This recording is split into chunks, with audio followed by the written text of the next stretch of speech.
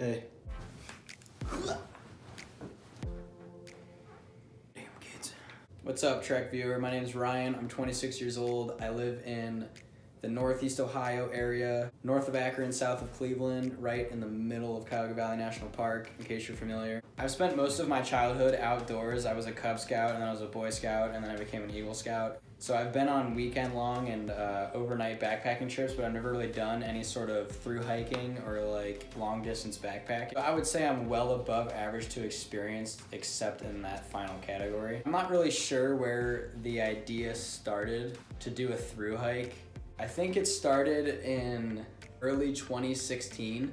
I was a soon-to-be college graduate. I was unhappy in a lot of what I was doing, and I was in not a very good mental place. And late one night on YouTube, I came across some original vloggers of the AT before there were groups that did it for the trek, and I just saw that and became enamored with the idea and realized that I wanted to reconnect with being outside, seeing something that wasn't my backyard. And so I just thought to myself, that is something that I would like to do, and that's something that I could do.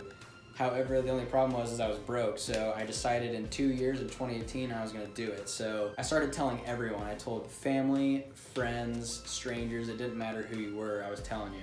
The most common question I got was why, and I think that's still to this day the most common question of why. I don't think really anyone ever understands why somebody would want to do something like that. I think the only people that do understand are those that do it. My biggest critics were my parents, and they didn't understand why. I just didn't want to fall right into the societal norms of going to school my entire life and then getting a job straight out of college and then just doing that. So I spent all of 2016 budgeting and saving money and doing research.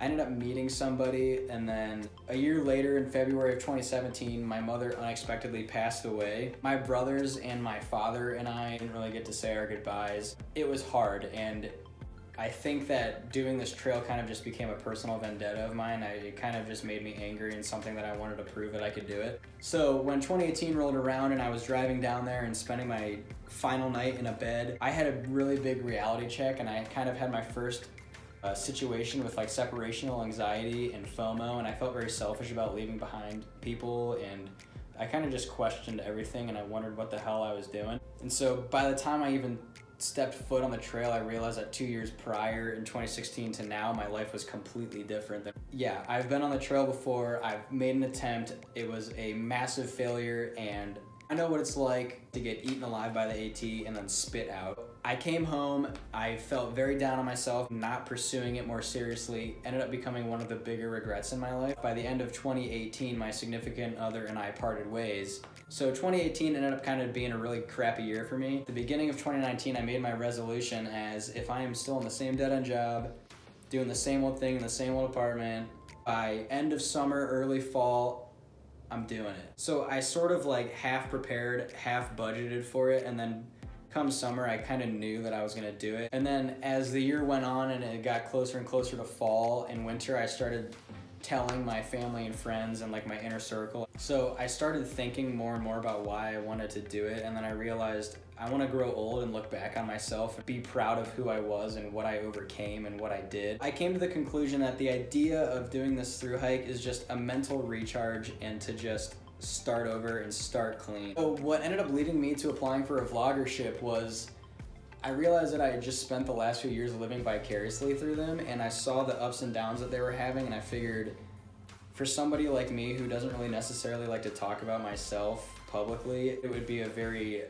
eye-opening experience to force myself to have to do that. And then I figured, why not try and give back to the next group of people who are doing the same thing as me, which is just trying to live vicariously and to see whether or not I really want to do this. So I think the leading motivation for my through hike is I've experienced firsthand what it is to fail on a big scale, and I've realized what it's like to lose somebody close to you without getting the opportunity to say a proper goodbye. So it's taught me to cherish life a little more than just sitting still and doing nothing all the time, because I'm somebody that hates doing that. I hate sitting still and I hate doing nothing. I'm doing this for a full mental recharge. Don't know what's on the other side, and that's the scariest and most pure part of this entire experience. So I guess I'll unpack this bad boy and I'll show you what's going on inside of it, and then we'll go from there. All right, let's see what's going on here. Ooh, you all thought I was ready to go. It's just a pillow. So originally I was planning on ending this video with a quick unofficial gear walkthrough of what I've got together so far, but I changed my mind at the last minute. Within the next week or two, I'll release that, and then somewhere down the line before I head out officially, I will show you guys my final gear so you can see what I've added and what I've changed. So thank you for your time. Thank you for watching. Keep your eyes peeled for more of my videos, and take care.